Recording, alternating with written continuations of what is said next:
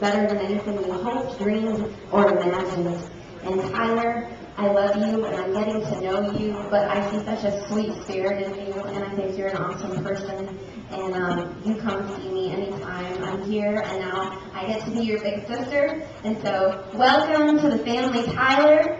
And cheers to both of you, to all the success and happiness and love. Amen.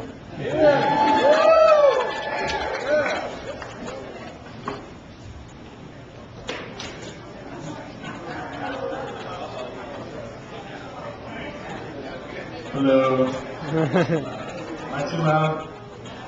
Still too loud. Okay, Tyler, I've known you for 18 years now, and you've been a great brother every one of those years, even the beginning.